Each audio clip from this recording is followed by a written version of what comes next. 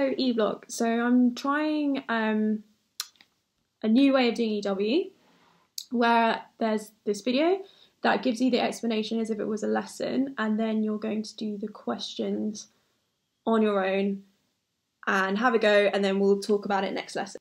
And I'm trying a new way of doing videos where you don't just have my voice. Parts of it you'll be able to see me speaking and see me going through the explanation, and my hope is that will help you understand the meaning of what I'm trying to say and help make it a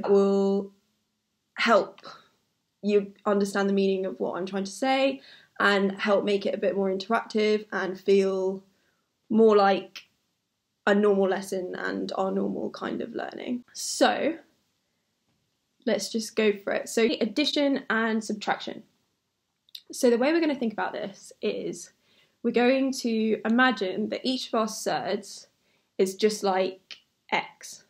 So whatever we would have x, if we added x with x, we would get 2x. In the same way, if we have root a plus root a, that would be 2 times root a.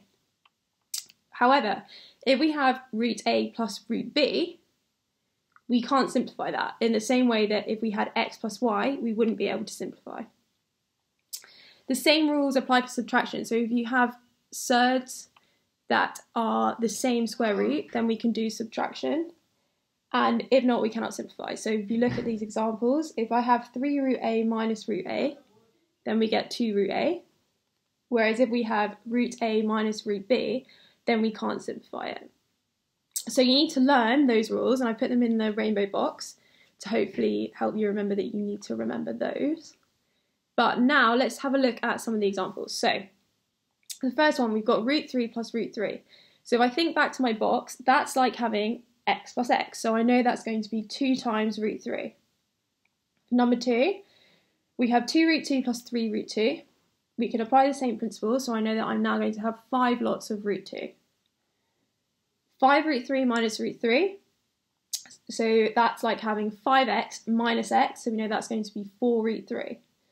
Question 4 is a little bit trickier. So this is showing us that sometimes we need to simplify the surd first before we apply the additional subtraction. So I have root 18 plus 2 root 2. Now I know that I can simplify root 18. If I think about the factors of 18, I've got 1 and 18, 2 and 9, 6 and 3. Now one of those factors is square.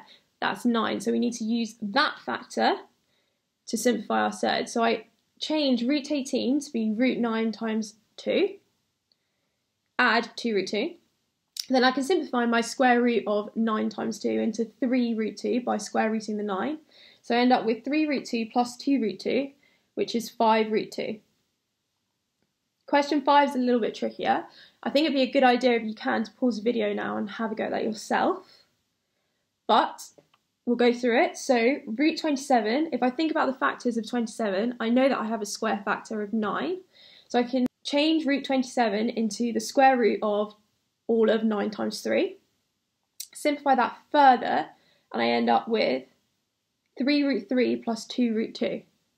I can't simplify that further because my surds are different. So it would be like having x and y. So I hope that explanation is going to help. You've got your questions to do now on OneNote, so have a go at those and let me know if you have any problems.